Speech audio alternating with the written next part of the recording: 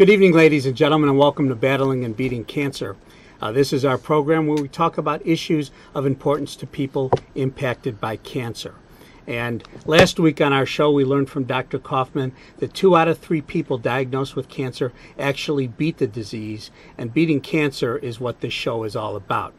I'm Scott Seaman, a 12-year survivor of non-Hodgkin lymphoma and co-founder of the Chicago Blood Cancer Foundation. And to compensate for the dimness on your screen, which happens to be me, we have a bright and shiny star, Charlene McMann, who is the co-founder of the Chicago Blood Cancer Foundation, co-author of Battling and Beating Cancer, the Cancer Survival Book, and she also is a Jefferson Award winner. Charlene, welcome to the show.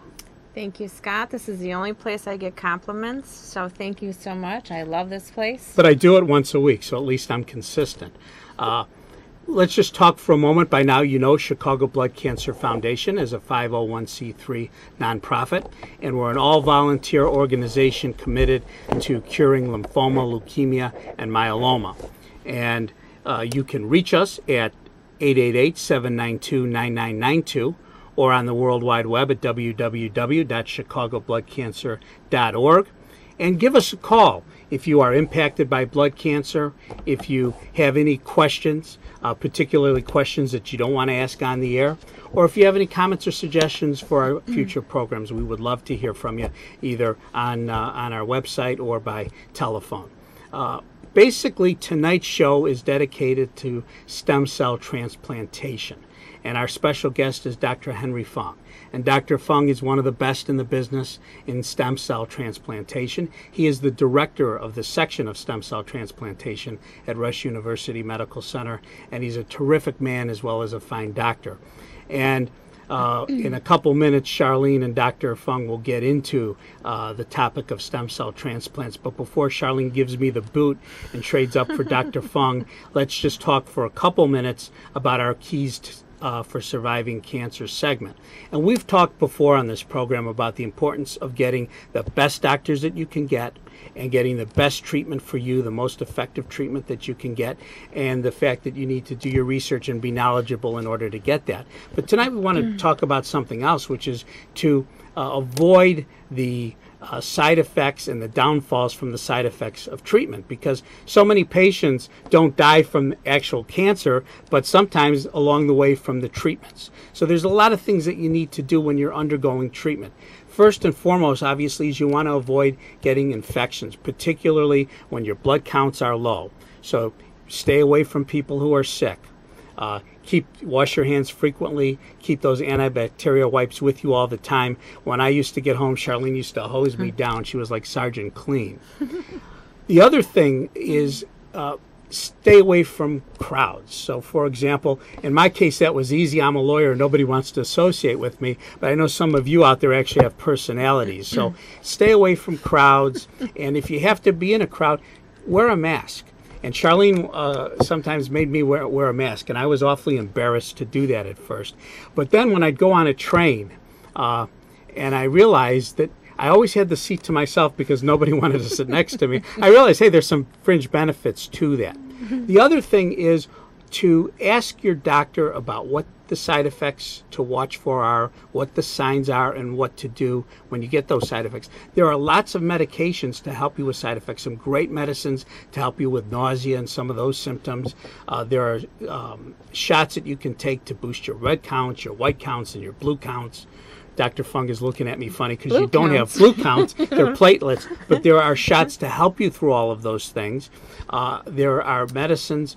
And the other thing is, when you're undergoing treatment, you should have a doctor or a nurse that you can reach by phone whenever you need them 24/7. And make sure you get that number. And all the good doctors will have some structure in place so that you can get that.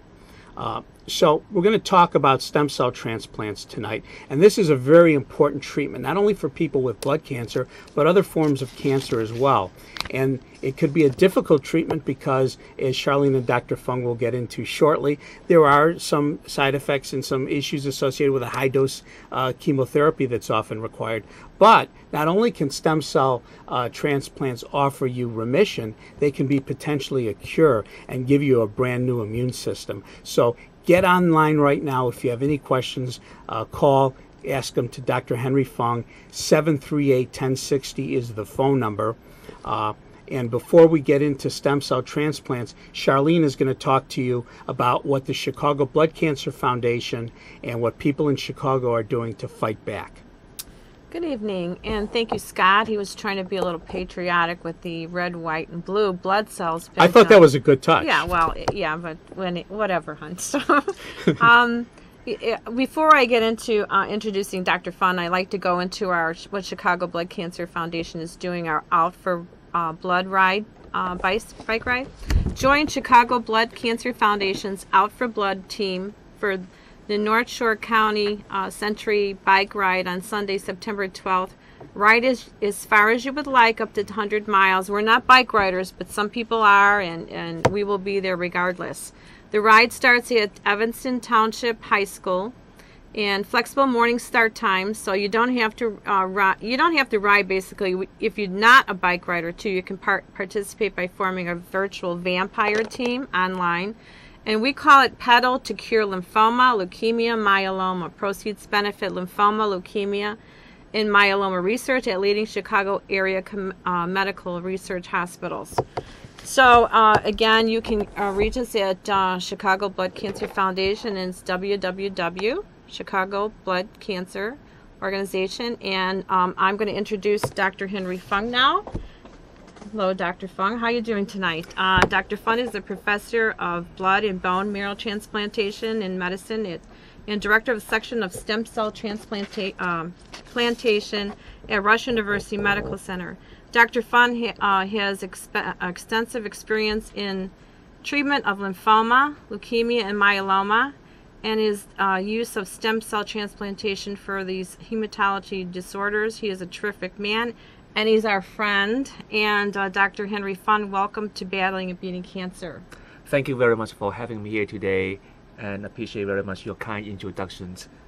Okay, I'm going to start out just with some of the general information, and if you could tell our viewers, and if we have any callers, please call in to ask Dr. Fung for any questions, 312-738-1060. And I'm going to start out by asking Dr. Fung, what are stem cells and what do they do for your body? Stem cells is also called bone marrow cells, and is in a bone marrow. Bone marrow is the middle part of our bone, and we also call it the liquid part of the bone. And in the bone marrow, we're all different types of cells. One type of cell is called stem cells. Stem cells can make red cell for carrying oxygen, immune cell for fighting infections, and platelets for clotting. And they have a very unique characteristics that they can regenerate again and again and again up to almost like 1,000 years. So we have a lot of stem cells in our body that can sustain our body, and everyone needs these cells to live. Okay. There's another question we get a lot of times, and what is the difference? Because a lot of people think bone marrow transplant and stem cell transplants are different. But I mean, pretty much the procedures are different, but you get the same benefit from them. So we have been doing bone marrow transplant, believe it or not, more than half a century. So sometimes the patients that maybe this is an experimental treatment, but anything that has been done for more than 50 years is not an experimental treatment at all.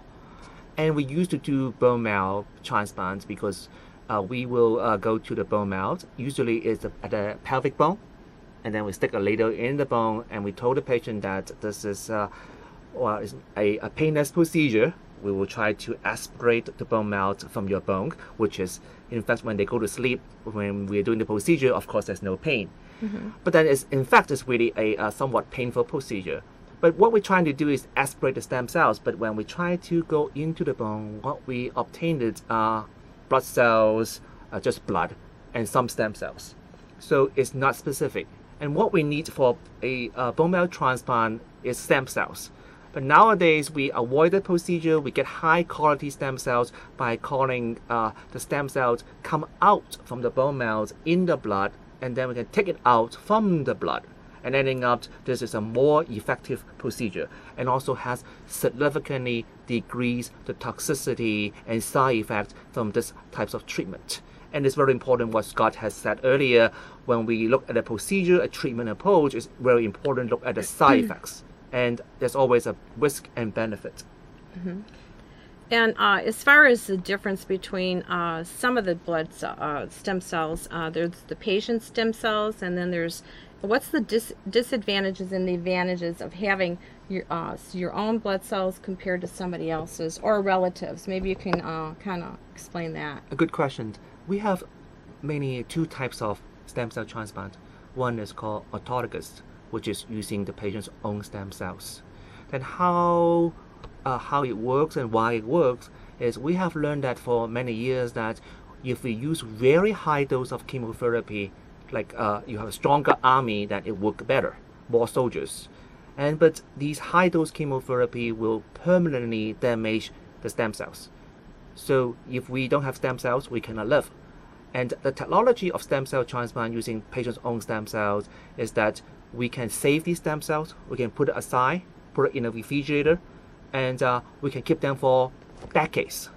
And after giving high dose chemotherapy, we can reinfuse these stem cells in the patient's body, and then they will regenerate again, and then they will go back to a normal stem cell and bone marrow function. This is called autologous stem cell transplant. We call it transplant, but in fact it's not truly transplanting like an organ. So this is from the patient, therefore there's no rejection.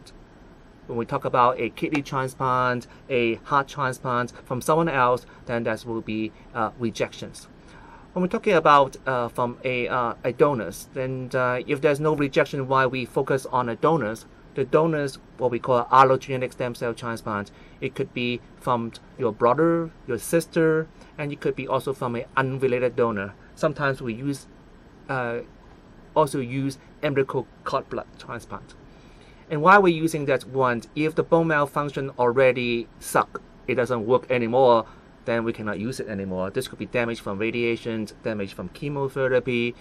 And there's also that when we're talking about leukemia, such as leukemia, the primary problem, this is a blood cancer, bone marrow cancer, then it doesn't work well to using the patient's own stem cells. If we're talking about lymphoma, the lymphoma, some of them really do not involve the bone marrow, do not involve the stem cells, then this will be a good option for the patient without rejection. And also, it's very interesting that our body, in fact, is always trying to prevent cancer, prevent blood cancer from our own immune system. If patient has lymphoma, leukemia, a lot of time is their immune system doesn't work. So a simple-minded transplant doctor will say, let's replace the malfunctioned abnormal bone marrow, abnormal immune system with a brand new immune system. And the brand new immune system go to the body, will look at these cancer cells, enemy, these are enemy, and they will get rid of all the cancer cells. So it's a form of what we call a immunotherapy. But the downside is always a good and bad. Risk and benefit is there could be rejection, and sometimes there are two sides of rejections in a stem cell transplant. Is the patient's body may reject the stem cells, or the new stem cells go into the patient's body, look at the skin, look at the colon, look at the lung, the kidney. These are not mine, and then start rejecting them, and we call this graft versus host disease. It's a form of rejections.